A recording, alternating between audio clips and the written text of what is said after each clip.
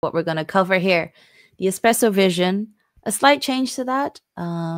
We're still on the same path. We've always been on this path. It's just the way we talk about it might be a bit more relatable, a bit more, what do you call it? Not relatable. Is it relatable? See, I'm really blanking on this language right now. I don't know. I don't know what's. I'm not sure what you're trying to say. I can't help you. Integrations, Path to TGE campaign that we have going on that was just launched. You may have just seen Caffeinated creators, like just now, yeah. Caffeinated creators. We have OX Golden joining us in a second, which we're always excited about. Latest publications and where to next. Where will Espresso be next? We'll find out. So, yes. Take it away.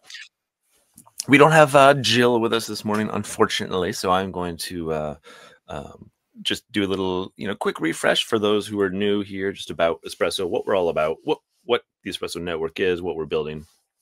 But simply put, Espresso is a permissionless platform for billions of users and trillions of assets. What that basically means is that we are, creating a blockchain that really is designed for speed and scalability.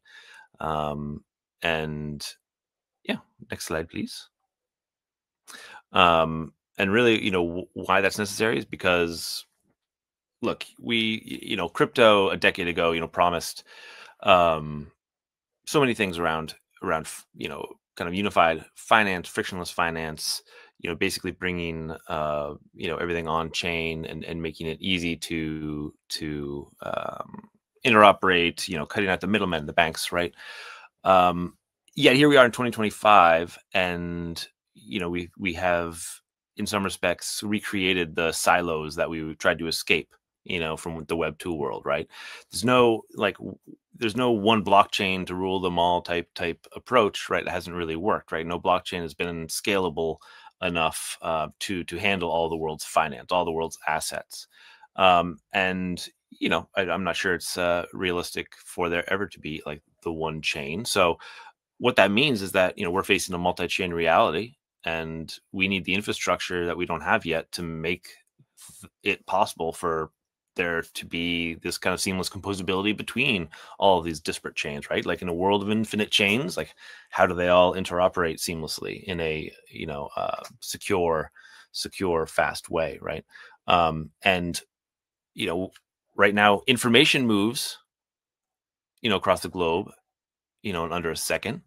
And we just published a X article on the Espresso vision that goes into more of this. But I can send a DM that arrives across the world in under a second, right? We can send a 4K digital file from whatever one email client to another email client, and in under seconds, right? But I still can't send money to someone without waiting days or paying a big fee and that sort of thing, right? And doesn't seem right in 2025. So next, we believe there's a better way.